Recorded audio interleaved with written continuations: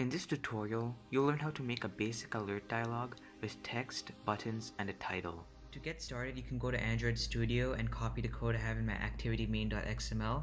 It's basically a button at the center of the screen. Then go to mainActivity.java and create your button object. Because we're going to create the alert dialog when the user taps on the button. And an alert dialog is basically a pop-up dialog box that contains a message and some buttons. In future tutorials, I'll teach you how to customize that alert dialog with your own layout, as well as create a progress dialog, which has a progress bar to show the progress in a certain task. To create an alert dialog, start by creating an alert dialog.builder object. I'm going to call it builder. I'm going to set this equal to a new alert dialog.builder, and as the parameter, I'm going to provide context. So you're going to want to say mainActivity.this, or whatever the name of your activity is, and provide this keyword. If you provide the context by saying get application context, that may cause some errors, so make sure to do this specifically. Once you're done, you can set certain attributes of the builder, of the alert dialog, by saying builder.set, and you can see there's a bunch of functions. The first one I'm going to change is the title. I'm going to set that to IJApps. I'm also going to change the message by saying .setMessage, and then so I'm going to say, are you subscribed to IJApps? To give you an idea of what this will look like, this is what a basic alert dialog looks like with a title and a message. So right now our alert dialog will say IJApps over here, and then are you subscribed to IJApps?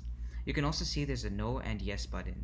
So in order to respond to clicks on those no and yes buttons, we have to set onClickListeners to our buttons. And by default, those are called the positive button and negative button. So I'm going to come here and say builder.setPositive button, and I'm going to provide the text for it. So what it's going to be called, I'm just going to say yes. And then for the second parameter, which is the onClickListener, I'll say new dialog interface.onClickListener.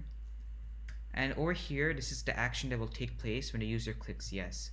So for myself, I'm going to just say toolsum make text get application context, and I'm going to display the text saying great, because they just clicked yes, they are subscribed. You can do whatever you want with that. I'm going to copy and paste this to do the same thing for the no button, except this time it will be the negative button. And over here I'm just going to make a sad face, because that means they are not subscribed, which you should definitely do if you're not. Finally, I'm going to display the alert dialog builder by saying alert dialog and creating a new object from my builder by saying builder.create, and you can see over here the return type is an alert dialog. Finally, I'll say alert.show, and I'm going to run this. When I launch the app, you can see there's a press me button in the center, and when I tap on it, this dialog shows up, and then when I press no, it shows a sad face. But the thing is, right now there's two dialogs pop up whenever I click on the button, and that's because I'm using an on-touch listener, which gets triggered every time there's an action down when I press down, and also when I press up. That's where I'm going to say if motion event get action equals motion event dot action down. So it'll only get triggered once. And if you're using an on-click listener, you'll not be encountering this problem. It's just a minor thing.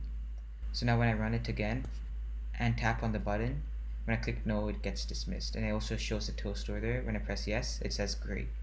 So this is how you create a basic alert dialog. And over here, you can replace the toast with whatever actions you want to perform, like taking them to the next page in the screen, or maybe showing a custom message. In the next tutorial, I'll teach you how to change certain attributes, such as adding an icon over here. After that, I'll also show you how to put your own layout. So instead of having this default layout over here with the title and message and two buttons, you can just take an XML file and set your dialog to have that same content. Until then, stay tuned for future tutorials and subscribe.